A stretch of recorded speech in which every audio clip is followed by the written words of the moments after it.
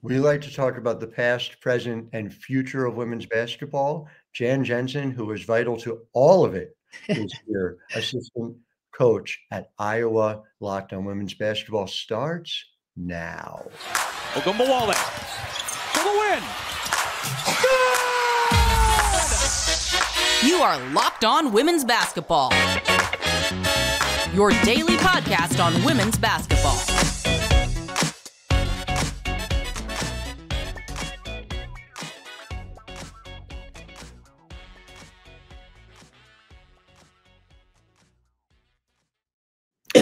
Hello and welcome to Locked On Women's Basketball. I'm your host, Howard Megdal. I want to thank you for making us your first listen every day. Over 170,000 of you showed up in November alone. We are on track to break that mark. Here in December, we show up for you 6 days a week talking about the past, present, and future of the game. Make sure you subscribe on YouTube or wherever you get your podcasts. And of course, it is not just me. It is the incredible team over at thenexthoops.com, where we have over 100 reported pieces on women's basketball every single month. Subscribe there for $9 a month, $72 a year. It all goes to our writers, our editors, our photographers who are all over the country and, in fact, all over the world covering this great game.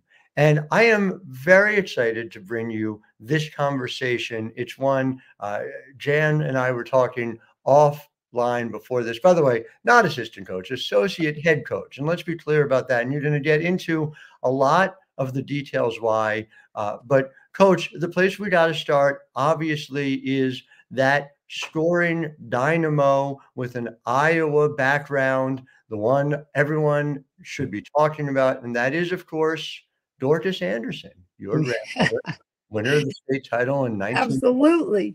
I gotta show you here. Please do. This is back in when I went in. This is her actually. Whoa, I get that right. So that's Dorcas. She was that's a biblical name in case people don't know Dorcas in the Bible, but she her parents immigrated from Denmark. Mm-hmm. So she spoke a little Danish growing up. And in the clippings I found, she was the MVP in the 1921 state tournament.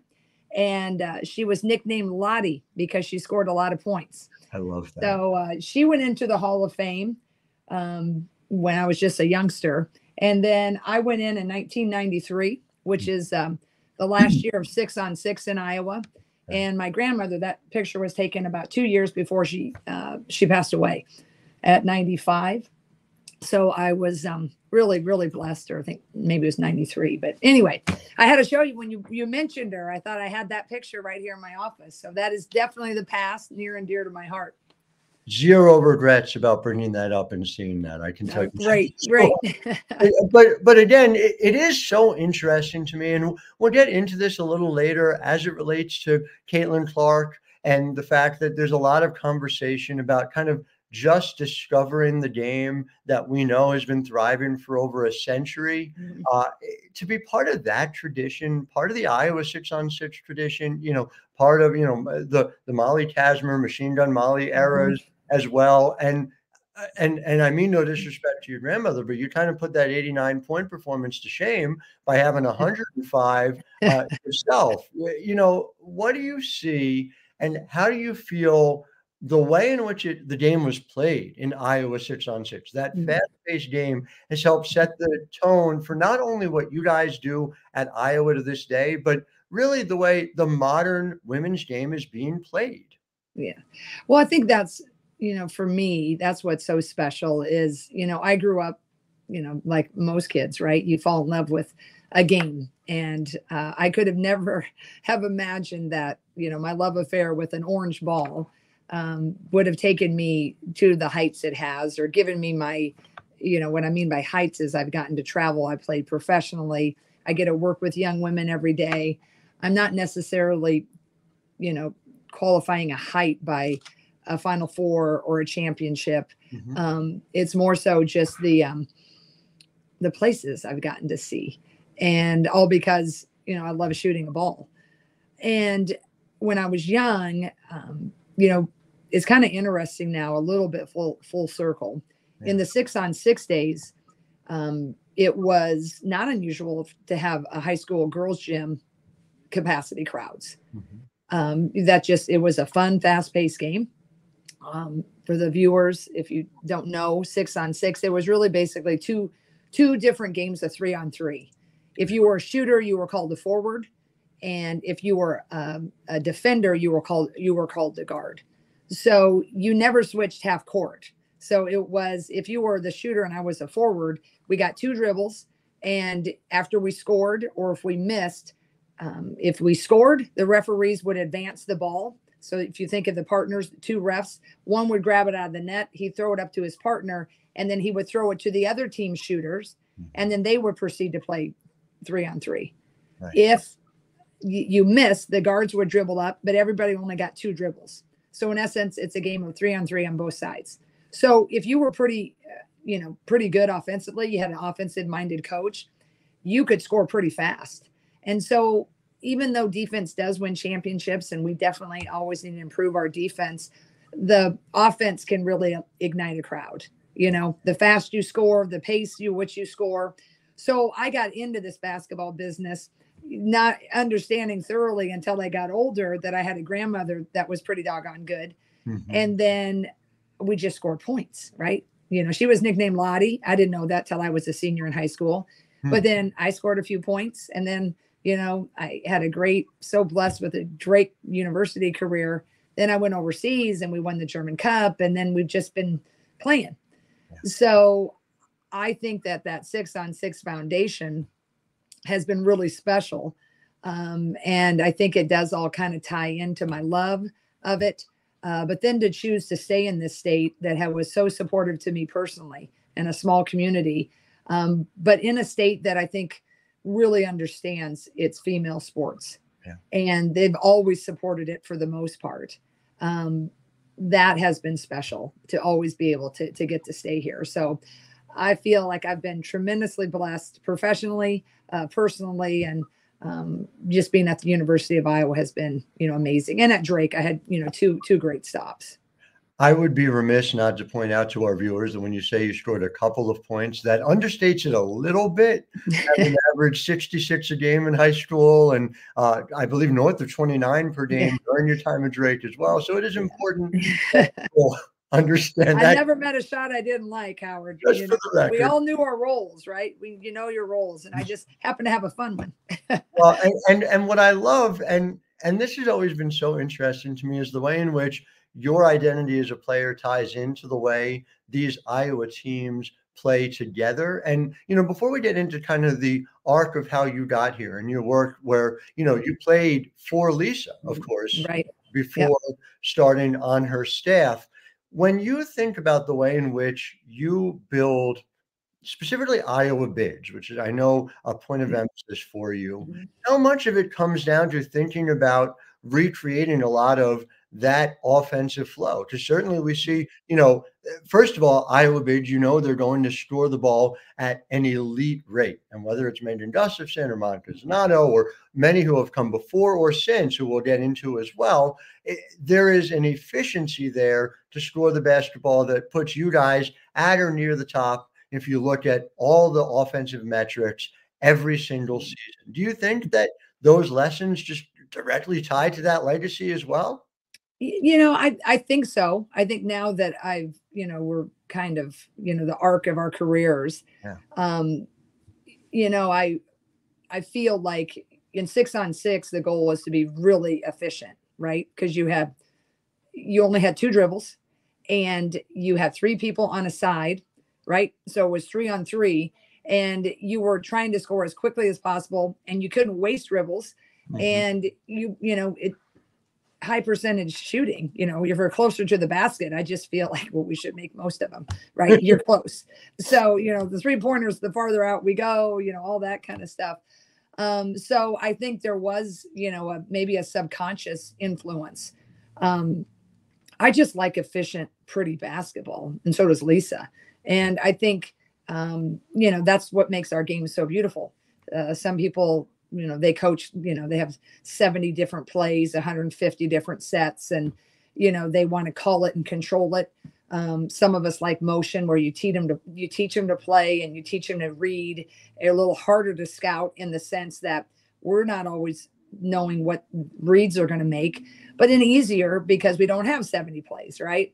But I think efficient basketball, especially on the inside, is fun and it's quick to watch. And I think you can trace that back to the 6-on-6 game.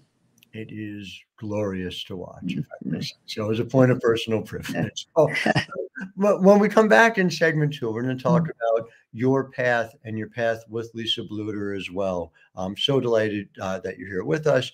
To our listeners, you are listening to Locked On Women's Basketball. But first,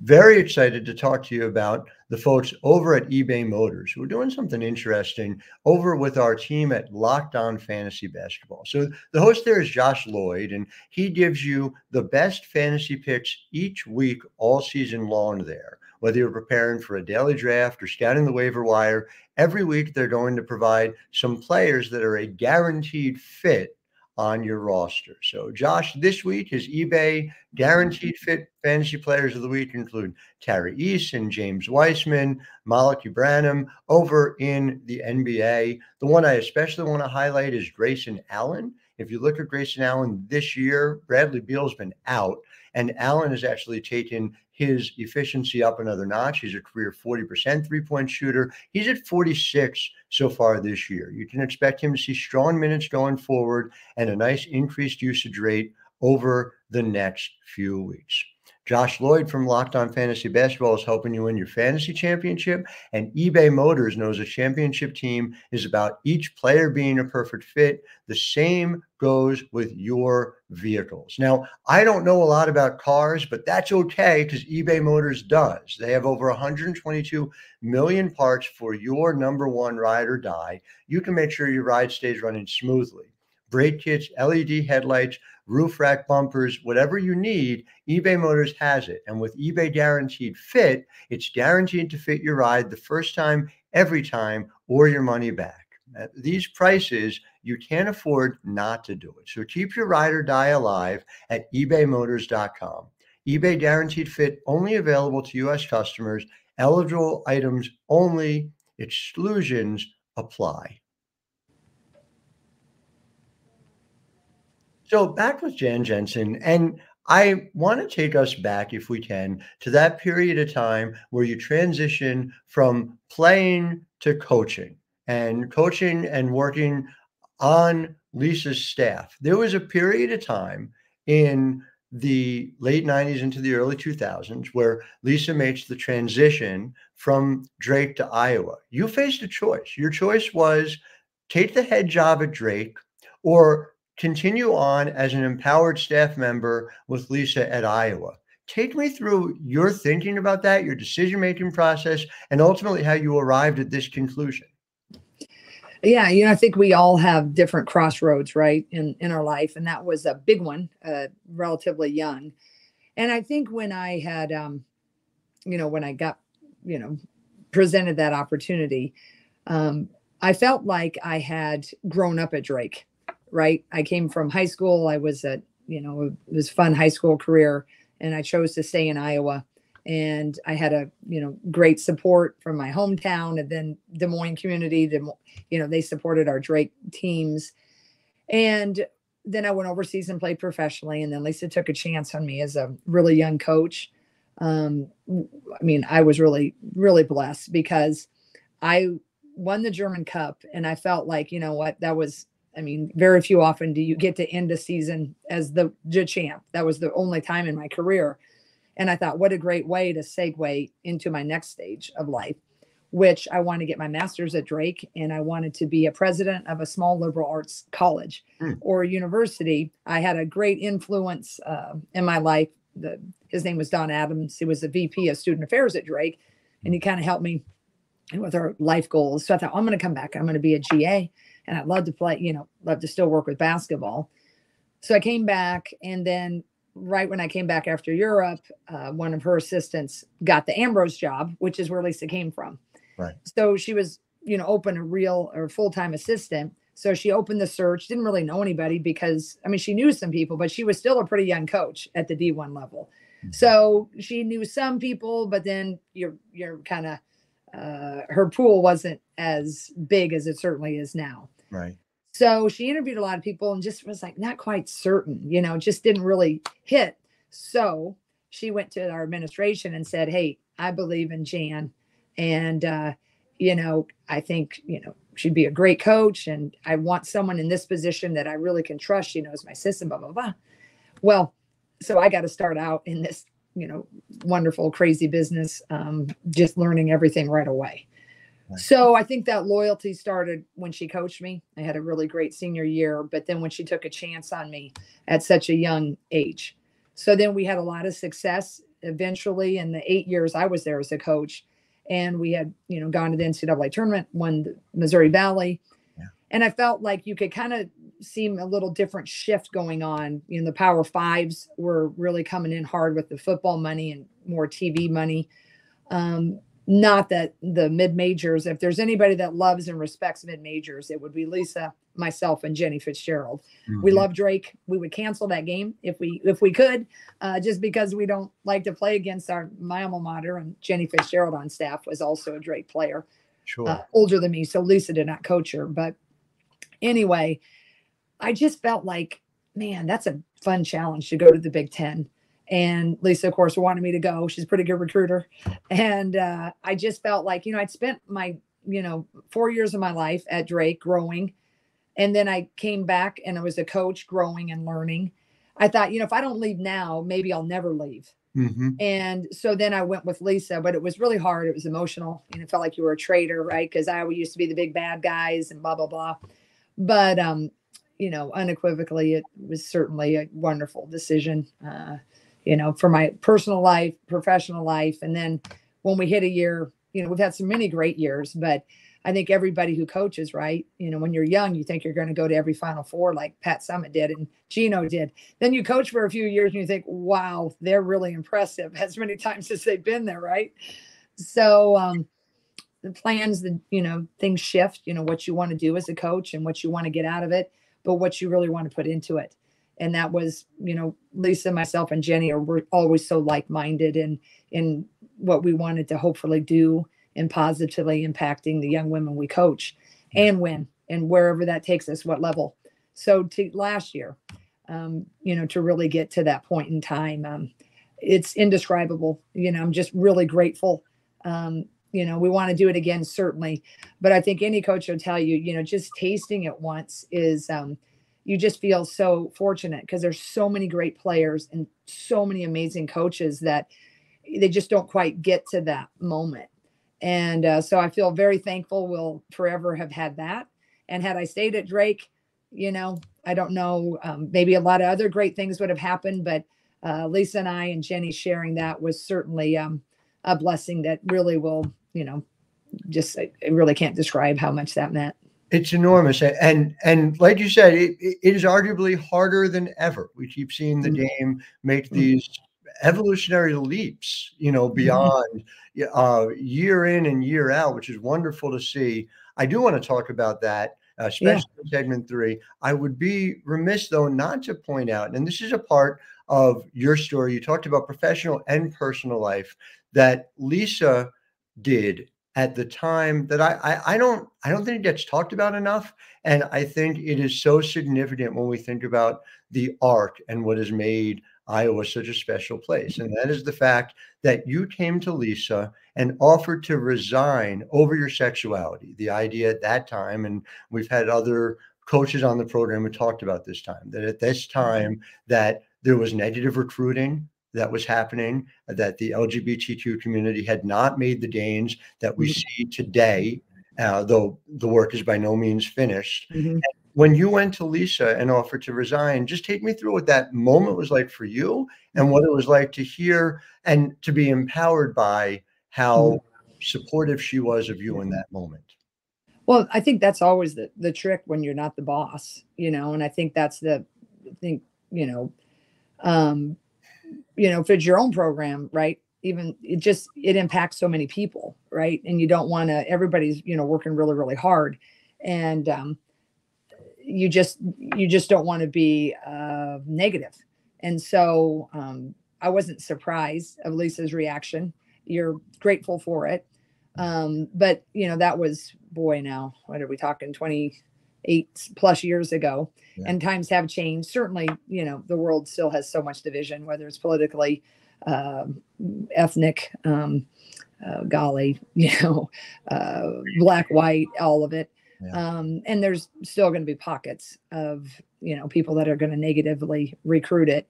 But, there were so many people that come before us that, couldn't be, living their lives and being honest and open and so forth. So I just felt it was, important to just, come out of the gates and be someone that was trying to be just who they are and, have a strong faith. And sometimes that doesn't always gel with some people who are against you. But I felt like that really had seen me through and has always been incredibly blessed. And so we just decided this is the way we're going to roll. And, just my style is just to be kind of who I am. There's a lot of people in any cause, if you will, everybody's got to kind of take their place in that the line. Some people are at the forefront, some people are in the back, some people are, in the middle. So I just, tried to do the best I could and, be strong and be confident. And in their coming out process, everybody's is different. So it's just nice. Everybody will tell you just to have a good support team around you. And so that was certainly, a small part of our story. But it was very, very important one. And coming over here, I'm very thankful because it was that point in time where I think a lot of other coaches, hadn't ever dared to ask different questions or just kind of proceed, partly because of how the world was. You're worried about your jobs, worried about, people not going to support you. But we were able to make some changes on, my family could travel, right? My spouse traveled in our first NCAA tournament and some things were becoming a little more normal. So I feel like I was really blessed to then give back and try to, in your own way, just live a life that all the other people had been living and their families could enjoy. Your families are with you if you're in anything in life, whether you're a big CEO or a coach or, you're working at a gas station. If you have a good day or a bad day, if you have a good support team, your family is there. And so to be able to come to Iowa and have the tough days supported, but then when we made it to the promised land, your family could go. I think that was something that I'm always grateful for is in my growth, I had the confidence to continue to try to make it better. And I think, I feel like that's why God's really put me here is just whatever I'm doing is trying to leave it in a better place. And I've certainly been blessed and hopefully I'm going to leave it in a better place when it's all said and done. Well, without question, your bravery and Lisa's willingness to stand up for what was right has resonated in the basketball world here for all that's come. So we're going to talk in segment 3 about that. Really excited to be back with Jensen in just a moment. But first, I'm going to talk to you guys about Game Time. And of course, we talk about Game Time on a regular basis about being able to get the tickets that are hard to come by. So it is entirely appropriate that we do this as we are talking about Iowa basketball, because if you want to be able to see this greatest show in college basketball, you better get over to Game Time, where you have the opportunity to select your tickets in the secondary market. If you want to go get them from the box office at Rutgers on January 5th, you cannot. If you want to go get it at the box office at Maryland on February 3rd, you cannot. And so not everyone is credentialed like me. And if you want to get in the door, make sure you go to Game Time. You have an opportunity to not just get the tickets, but to see where it is you're going to sit. So download the Game Time app, create an account, and use the code LOCKEDONNBA for $20 off your first purchase. Terms apply. Again, create an account and redeem the code LOCKEDONNBA for $20 off. Sure, music, theater, all those things are available. But most important, obviously, make sure you're getting your women's basketball tickets, and Game Time's a way to do it. Download Game Time today. Last minute tickets, lowest price guaranteed. I will tell you, as a point of personal privilege, I am taking my younger daughter, who is basketball obsessed, to that game on February 3rd. And she needs to know exactly the view that she's going to get for Caitlin Clark. She is very excited about that. That's awesome. We appreciate that. Thanks for bringing her. Oh, now can I start recruiting her yet or not? She is. I'm so glad you asked that. She is a class of 32. She is a big. If we would be very happy, the Megdal family, if she gets to work with you someday, we will be very happy. All right. I'm excited. I hope I'm still there. That's the goal, is to be able to stick around as long as we have. So that's my goal now. I'm going to try to coach that big. I love it. We cannot wait for that day. But in the meantime, we should probably talk about the 23-24 team, which also, much like my daughter, has sort of a limitless ceiling. And I do want to talk. Obviously, there's a lot of conversation about Caitlin Clark. There's what she is in the broader culture. And I do wonder what that means to you, to somebody who excelled in, obviously in a different way, the shape of your game, but to a similar extent, to see what it means to not just succeed on the court like she has, but succeed in those numbers that we see, whether it's the 10 million, whether it's the sellouts, wherever you're going. You know, what do you think it says about where the game is and where it's going? You know, that's one thing that we're just so excited about, and it's not lost on us. You know, I told Lisa the other day, you know, the trick is to enjoy this amazing moment in time while managing the pressure to win. Because I think any women's basketball coach, especially as long as we've done it, I mean, it can choke you up every time. I mean, every time I walk into our arena on a sold out day, right? Is your part of you has the wonderment and the disbelief still, because you spend your whole life just trying to get people to just watch. And my whole thing, you know, when I was just a young one out of college, is trying to get people not to look at the game and compare men to women. Just watch both and enjoy both.